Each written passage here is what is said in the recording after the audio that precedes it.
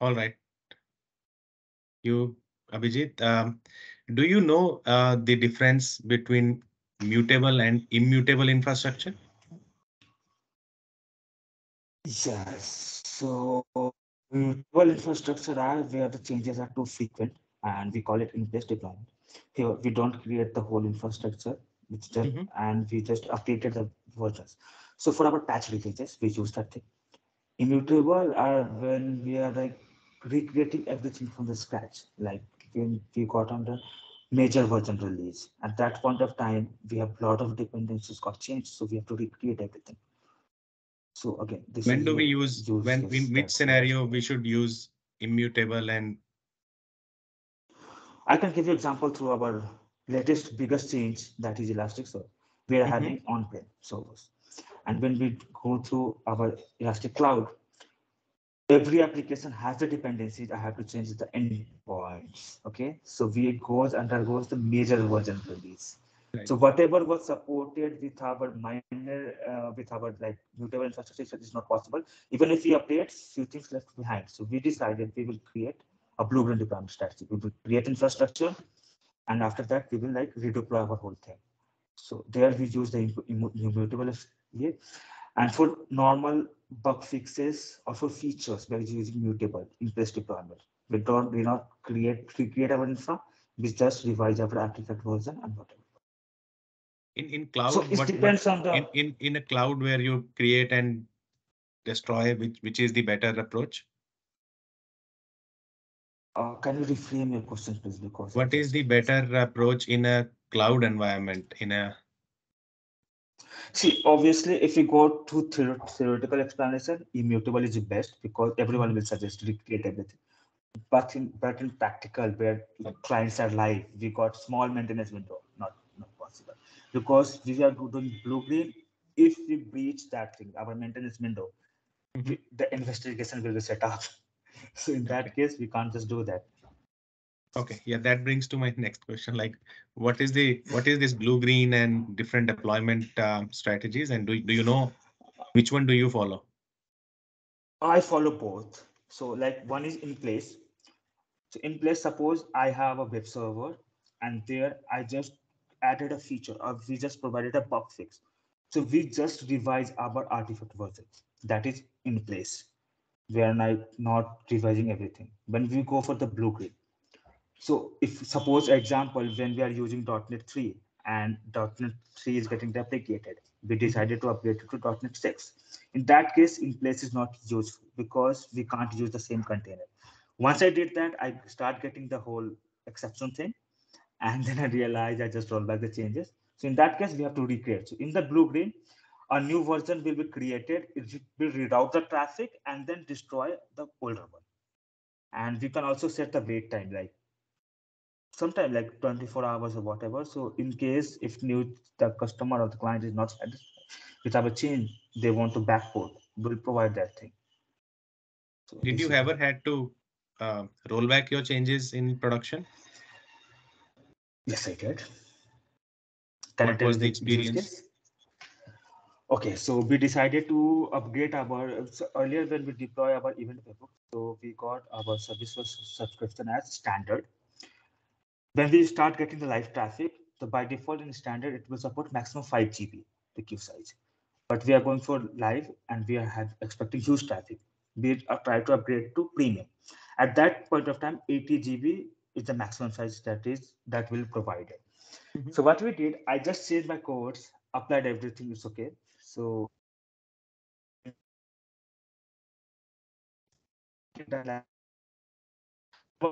in next maintenance window, another application got updated and it again redeployed that queues. Okay. So what happened? First time deployment is set to 5 GB, 80 GB. Mhm. Next deployment again set back to 5 GB. No one is wrong there. So we have to investigate that problem. So we just found that we need to backport and we have to do the blueprint for that because we can't just do it with them. Because earlier I told them this is a minor release, we can do it in place, Mhm. but later on we found out no, we can't do that. We need to either we need to do hot fixes like create a like ask them to do it manually on the portal and freeze our deployment in next hotfix, or we can just do the blueprint. So manager understand this. They given me a separate window And in that separate window, we hotkeys and deployed. So Are while there we any master, features in Azure DevOps to help with this kind of rollback? There is a bit of lag. I can't hear you. all right. Just hold on. I think, can you hear me now? I can hear you, but your screen has sort of frozen for me. Can I turn off the video if connection is not clear? We can talk about Uh, voice. no, now it's fine. Now it's fine. All right. You are back now. Yeah. So I was checking with, is there any feature in Azure DevOps that, you're using for rollback purpose?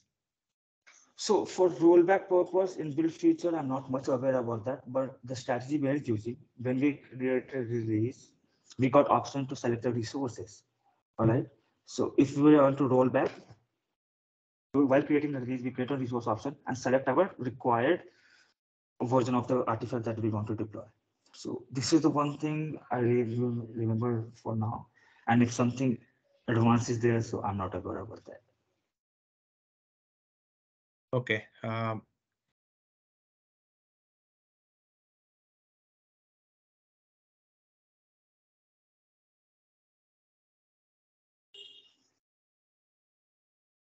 I wanted to check on, are you using any kind of Sentinel policies or anything in your Terraform environment? Yes, we got the Sentinel policies and it is mostly related to tags. So what happened, there was a lot of differences, like no one knows who deployed the thing, which pipeline is getting deployed, which resources. Mhm. So we deployed Sentinel policies are basically just the policies as a code. So for resource creation, we need to meet certain specific like conditions. After, if not meeting that criteria, the resource is not deployed. So what we did, like while creating any application, we need to set up that like pipeline URL, which pipeline is deployed that particular resource. So that type of policies I applied, and there are a lot more that architect is implemented. So I'm just inheriting those things. Okay. Okay. Okay. So basically you are enforcing tags should be there with resources. For that you use Sentinel Yes, policies. something like the thing is like someone created a resource and we don't know who wrote that. So every time Right. we need to check, log into portal, need to check. So we decided we will enforce like a pipeline link, the pipeline release definition link should be used as a tag on every resource. So if anyone want to check, they will just click, and once we open the pipeline, we will get know who deployed that thing, what are the reason behind that, and we can just track every activities. And there was some by default organization level tag policies are there, like who is the application owner, if it is a single tenant of application or multi-tenant applications. That kind of policies are also there. But mostly I work on the tax thing for Sentinel policies for like creating. I mean, like there are more policies that we can't create our separate VPC. Sorry, the VNet, because by default we get 5 VPC. VNet in our one region, and we can't just. I mean, like we don't need to. I mean, like what's that? We don't require that much. So we just apply the policy. We can't simply create a VNet by our own. Even we writing the code, the policy is declining as. And for subnet also, and there were a lot more. So Are we just you inherited both. testing, Abhijit, are you testing your infrastructure after it has been created through Terraform? We called it deployment validation test. And Mm-hmm. mostly what I do, like all the dependencies and health point we used to check, but not using Terraform. Honestly, I was using invoke command. That is core module for PowerShell. So we just like the key, the period tokens.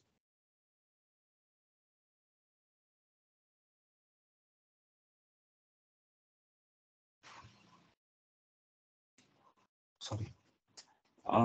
That was mandatory for us, but like I've done just one type. And after that, we got like our testers got like deep level testing. So after deployment, I mean, whenever I'm making changes, so they have to run the whole sanity test and all. So that I was done by the separate team members, and I can't close my pull request in then all testing was completed. Oh, sorry.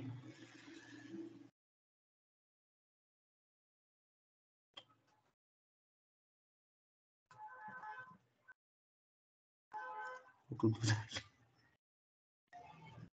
Hello. Oh, sorry, I was talking on mute. I was checking, do you test the infrastructure that you create? Yes, we always do our deployment validation test, but But is not through that a Terraform. automated?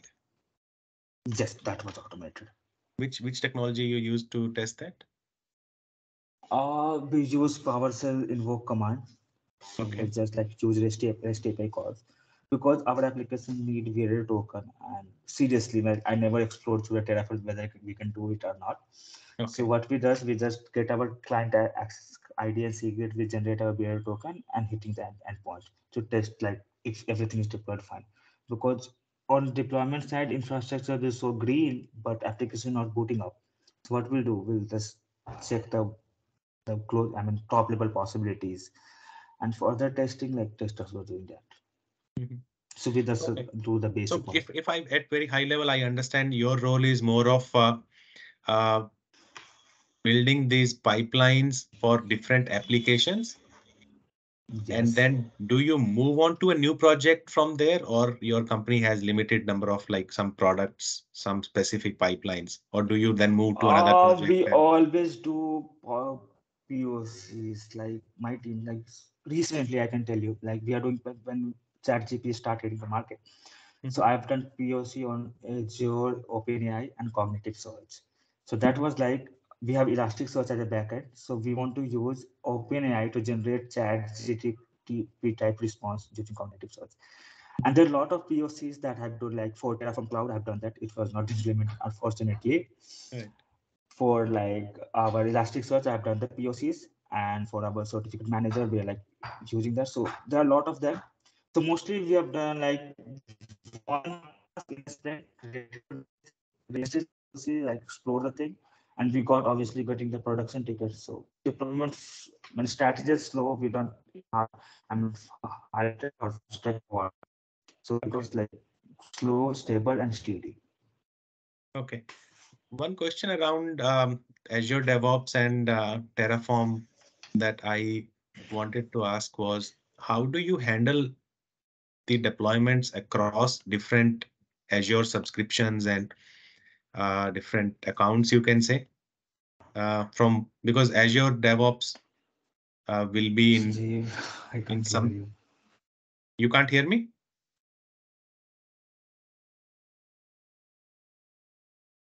Are you there? Yes, Sanjeev, I'm there, but like, can you just switch off the video so like we can talk? I think video is stopping the voice. Okay. Is it better now? Yes, much better now. Okay. I wanted to check like is have how do you deploy using Terraform and Azure DevOps across different subscriptions? Do you maintain different state files or different pipelines for that? Oh, different pipeline, obviously, but whenever like we, suppose Why for each obviously? environment, for each Why obviously obviously? because we have like 32 subscription, 32 Mhm. subscriptions are there, and for Right. each we need to create a separate workspaces. So workspace is like a virtual environment, Mhm, something like Python virtual environment, get a mhm. separate isolated environment. And there, based on our variables .tf, they used to create different variables .tf to have different set of parameters of variables for each environment. So we are integrating both of the things. Okay. Fine. Abhijit, I think that's pretty much I wanted to check. I think you have got good experience on Terraform and Azure DevOps in general. You have handled quite complex Yes, scenarios. Usually you won't yes. see these kind of scenarios everybody handling on day-to-day basis. You have got Yes, excellent even experience. honestly, this is my first profile where I'm working closely to the developer and doing all the things. Before that, I was just like as a cloud engineer and looking for touching for behind the client and all. So I really enjoyed working on this project, and that was really good and giving me a lot of learnings. Right, right. Right. Any question you have So before we close the discussion? not a specific. No, not from my side. Not for All now. right. No worries. If you don't have questions, then we will stop the discussion. And I will get back to you with the detailed feedback. Thank you. Thank you so much. Thanks, Abhijit. Thanks for taking time. Bye.